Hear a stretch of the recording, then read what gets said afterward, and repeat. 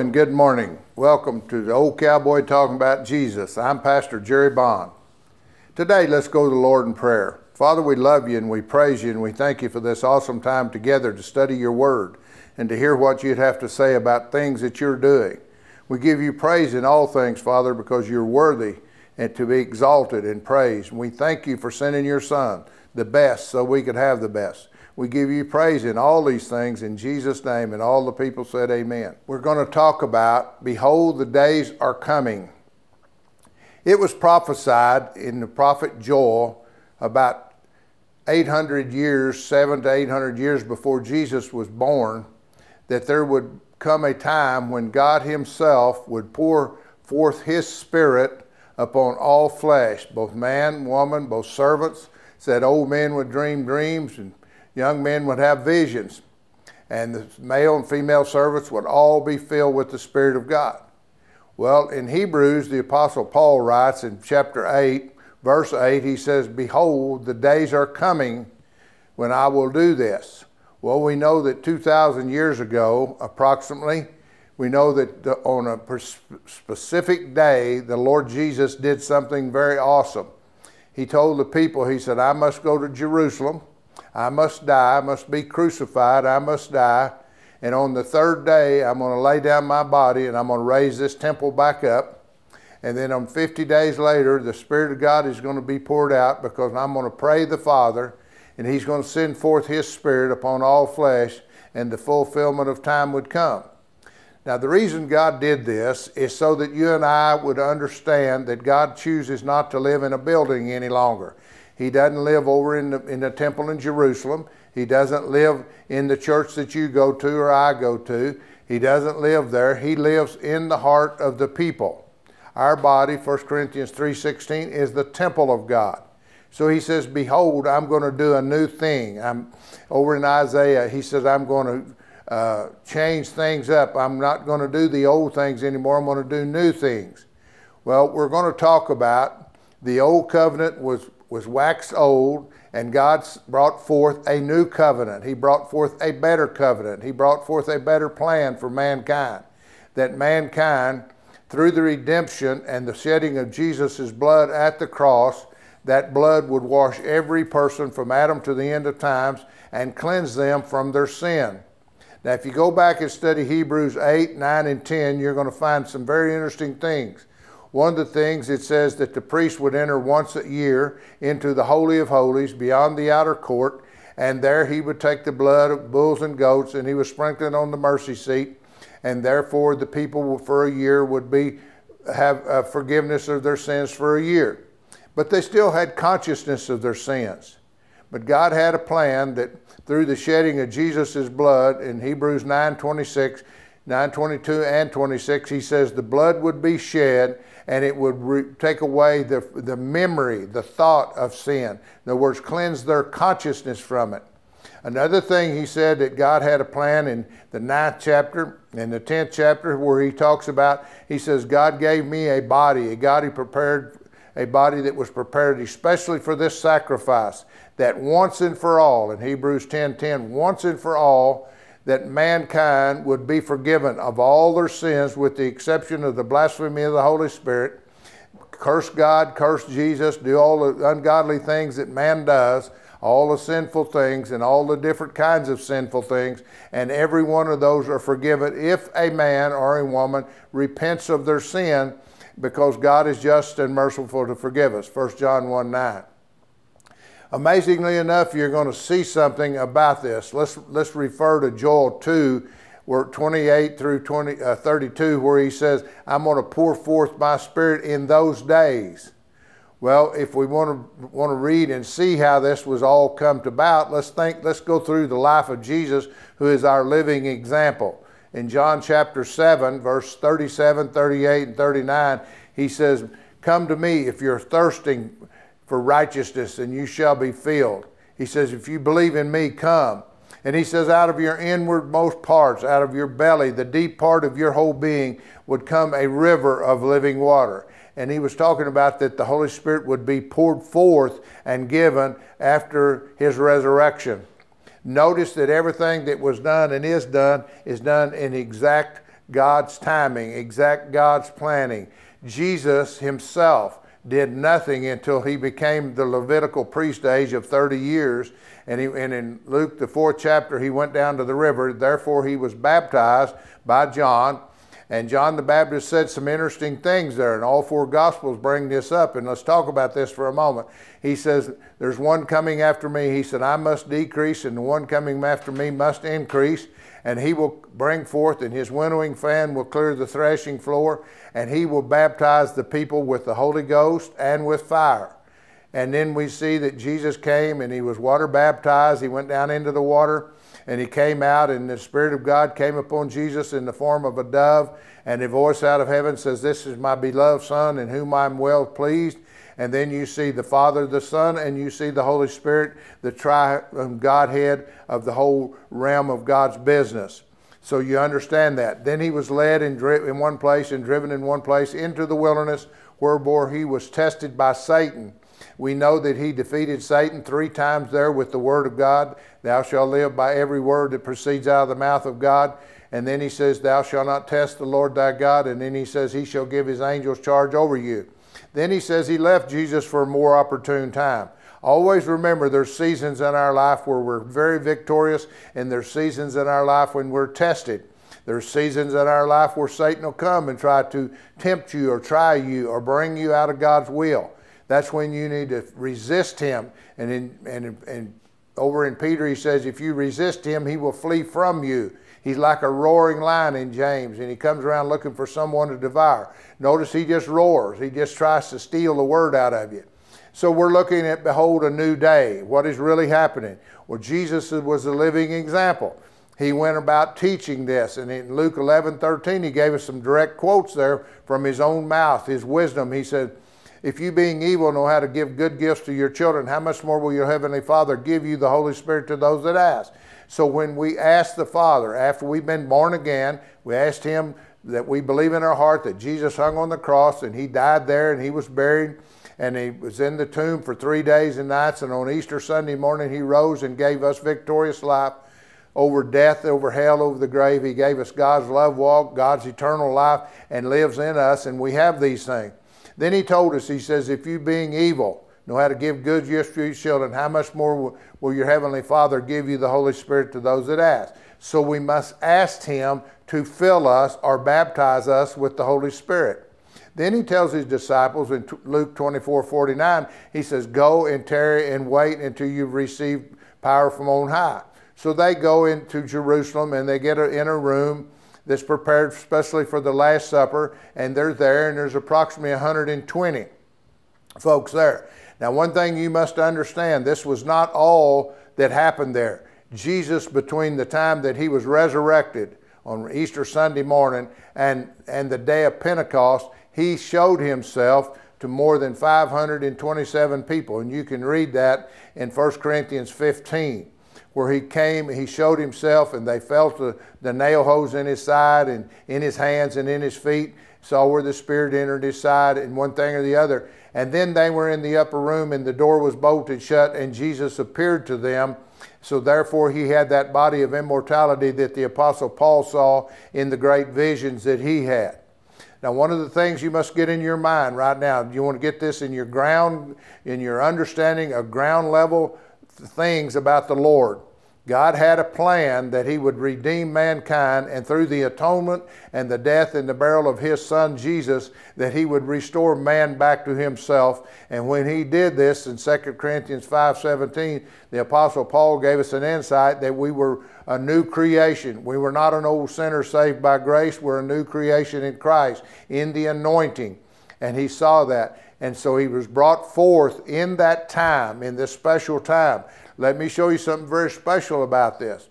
On the day that Peter got up to preach, on the day of Pentecost, you can read it in Acts 2, verse 4. It says, on the day of Pentecost, when the time had fully come, the Spirit was poured out as prophesied in Joel. It was prophesied by Jesus in his words, in the Gospels, in the Gospel of John. It was prophesied by Luke in the Luke's Gospel, where Jesus said these things were going to happen. And he told them, he says in Acts 1, 4 through 8, he says, go, wait in the upper room, and you shall receive power to be my witnesses in Jerusalem, Samaria, and to the uttermost parts of the ends of the earth. And he told them this, that they would receive power. Now, we see a lot of church people that walk around and they have a form of godliness, but they have no power because they have, according to Thessalonians 5, they have quenched the Spirit, and they have not allowed the Holy Spirit to fill or to baptize the congregation with the Holy Spirit.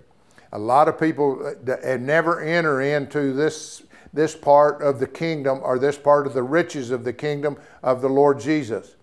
John had some revelation into this in 1 John chapter 2, verse 20. It says, you have an anointing from the Holy One from Israel. In 27, he says, you have need for no one to teach you, but the Holy Spirit will teach you all things, and he will always glorify me. So he's telling you the real truth. Well, we go back to Acts 2, and on the day of Pentecost, when it had fully come, a sound of a mighty rushing wind came, and there were tongues, cloven tongues, and it appeared and it entered on all the people. And they were from every part of the known world, spoke different languages, yet they could understand themselves. This was the heavenly language that the Apostle Paul talked about in 1 Corinthians chapter 14, verse 2. It says, when you have a heavenly language, when the Holy Spirit baptizes you, he gives you a heavenly language, that in this language you talk to God, and man does not understand unless the interpretation is given. And that's part of the fruit, of the gifts of the Spirit, where we have the interpretation of tongues and tongue. And then in Mark 16, it says every believer should pray and have an unknown, speak in new tongue. This is the new thing. In Isaiah, it says, out of the stammering lips and the mouth of babes shall I do this new thing. So he told us and prophesied through Isaiah, through Joel, through Zechariah 4:6. It says, not by power or might, but by the Spirit of God, says the Lord. So when you begin to understand who you are in Christ, who you have been brought up and baptized into the likeness of Him. Let me give you some real example of what the Lord gave me on this.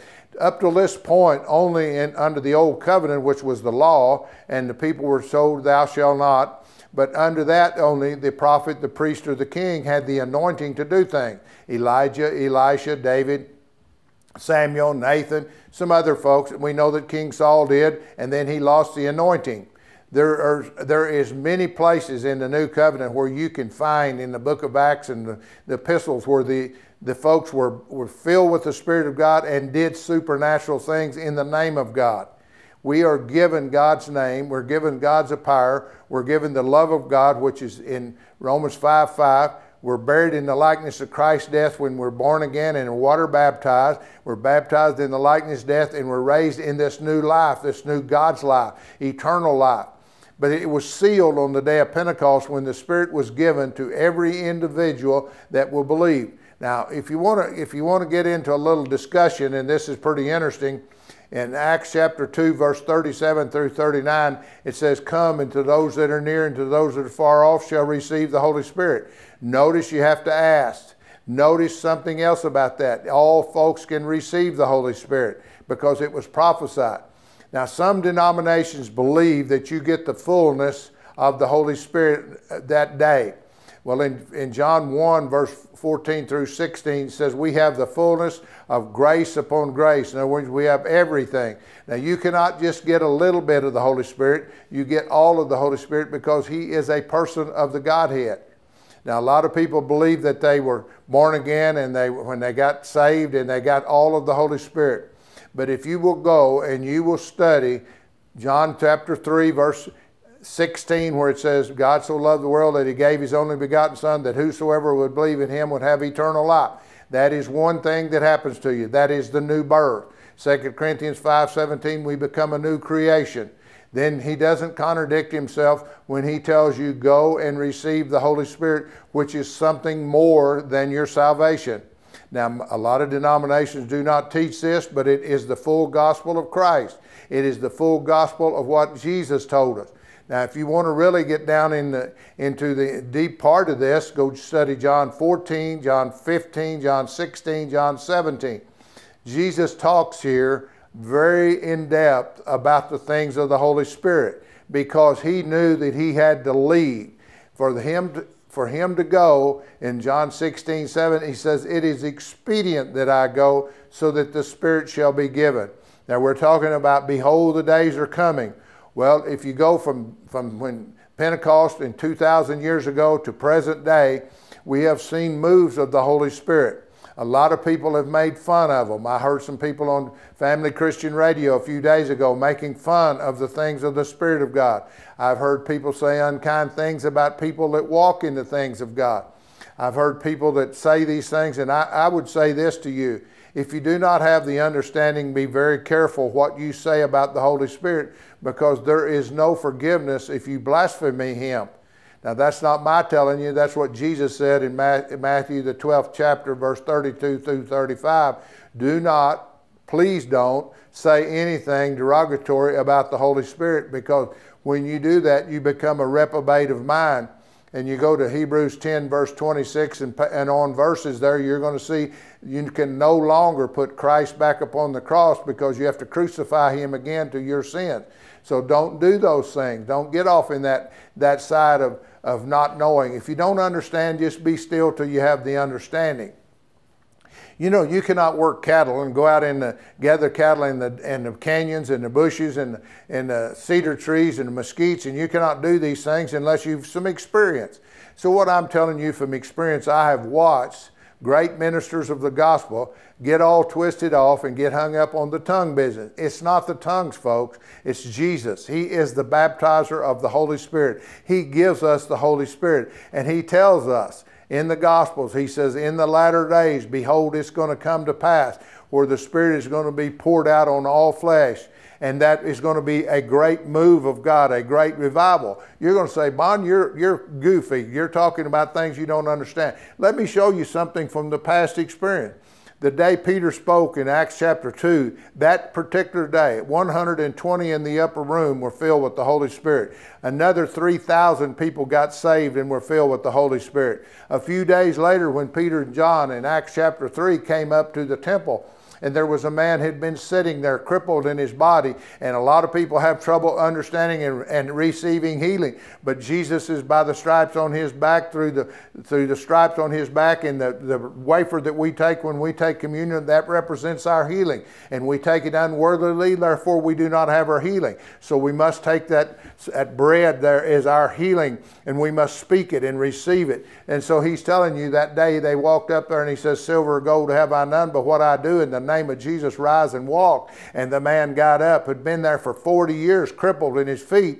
We know these things happen, but people will not receive. And also because of that man's great healing, 5,000 people were saved, not because they were witnessing about Jesus, but they were witnessing the miraculous power of belief in his name. Go read it in Acts 3, verse 16. It says it's on the basis of faith in Jesus Christ's name that this man was made whole. And then it's 19, it says, receive this. It's a time of refreshing.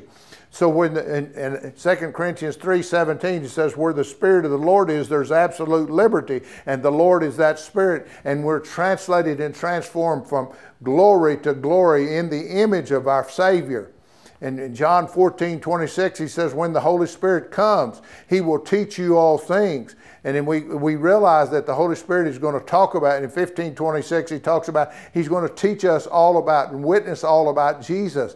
So when we have the witness of Jesus, people see that, and they want him as their Lord, their Savior. And we glorify our Father God, who is a Spirit. John 4:20 through 24. He is a Spirit. And so you must worship him in spirit and truth. Jesus says, I am the way, the truth. So we worship him in Jesus, and we worship him in the Holy Spirit, because he is the Spirit of truth.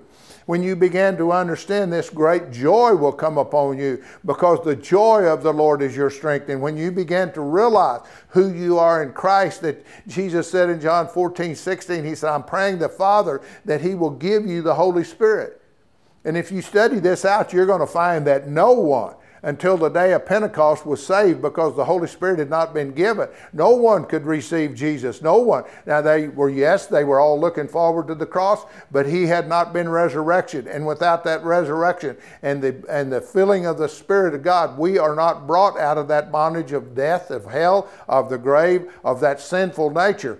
But once we come out of that and we're baptized in the likeness of his death and receive the infilling of the Holy Spirit, then the fruit of the Holy Spirit will operate in us. Love, joy, and peace, and patience, and kindness, and long-suffering. And he brings us where we realize that God gave Jesus a special body, and that body would be the ultimate sacrifice for all mankind and deliver mankind even from the thought of sin.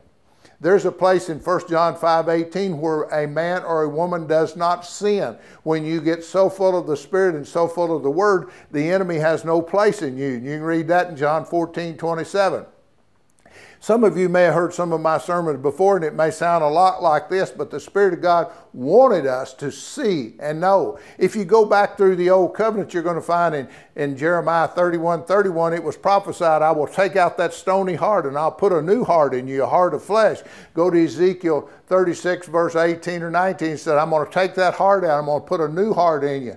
Then you come over here to Hebrews 8, 9, and 10. It says, I'm going to write my laws upon your heart, and I'm going to take away your sins and your iniquities, and I'm going to write them upon your mind, and I'm going to be a father to you, and you're going to be my children. That is the new covenant where God himself has come and poured himself, the Spirit of God. God himself is pouring himself into every individual.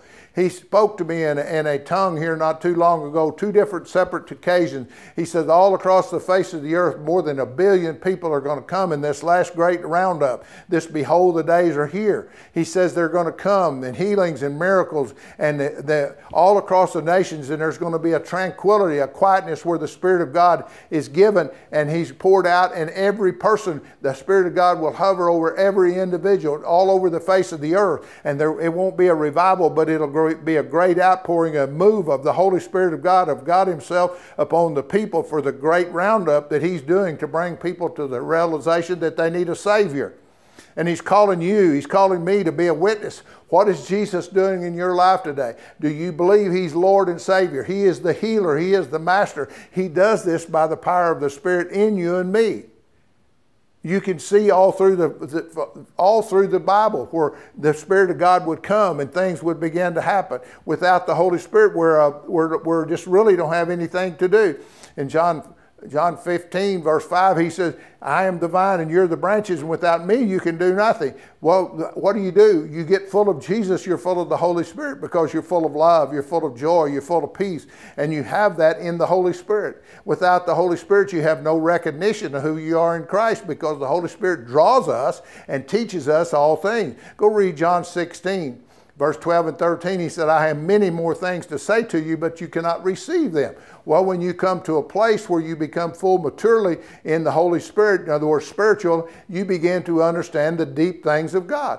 And it talks about that in 1 Corinthians 2, verse 8 through 14, where the Spirit of God searches the hearts of man and teaches us the deep things of God in the very thought of God by the Holy Spirit. And we have the mind of Christ and the mind of God. When we do that, we walk in the power thereof. And behold, the days are upon us when we come forth as a light in a dark world, and we're seated up in heavenly places, and we share that good news of who Christ is in our lives and what he's doing in the individual. That he died upon that cross, and the stripes upon his back, he healed mankind. Blind eyes see, deaf ears open, cripples are healed, and cancers and lepers are cleansed, and then the dead are raised. I saw a woman that was stage 4 cancer a few days ago, where she was totally made whole by the stripes of Jesus, with no medicine. I've seen God do mighty and glorious things, because he wants to please and do things to show you that his Son is the Lord of Lords and the King of Kings. Let's go to the Lord in prayer. Father, we love you and we praise you and we thank you for this awesome time. We thank you that your word is true and it has never fails us. That your Son hung up on that cross that we might have life and have it abundantly, and that the enemy would be bound and he would not be able to steal, kill in our lives, because we're covered by the blood of Jesus. In Revelation 12:11 it says, Satan is defeated by the words of our testimony and the blood of Jesus. So we therefore move and walk in the things of the Spirit. We do not walk in the flesh. We walk in the things of the Spirit. Spirit, and we do not honor the things of the flesh. We do not yield to the temptations of the flesh. We're more than conquerors through all things, through Christ who has delivered us from sickness, sin, and disease. He has no place in us, and we're filled with the very presence of Almighty God. The Holy Spirit of God lives inside of us, and He prays through us the perfect prayers that God would have us in Romans 8:26. And then we know that everything and all things work together for the good of the people. We know this because you love us so much, Father. In the precious name of Jesus we pray. And all the people said amen. Today, please subscribe to our daily devotions at PastorJerryBond.com. There you can view the TV schedule, replays of our shows, and subscribe to our social media. You know, there's a place where you can just get aboard your old Cavallo and ride up alongside of us and partner up with us and just be a blessing to the people around you. And there's a place there for donations. It says PastorJerryBond.com/donations, and you can go online and do that.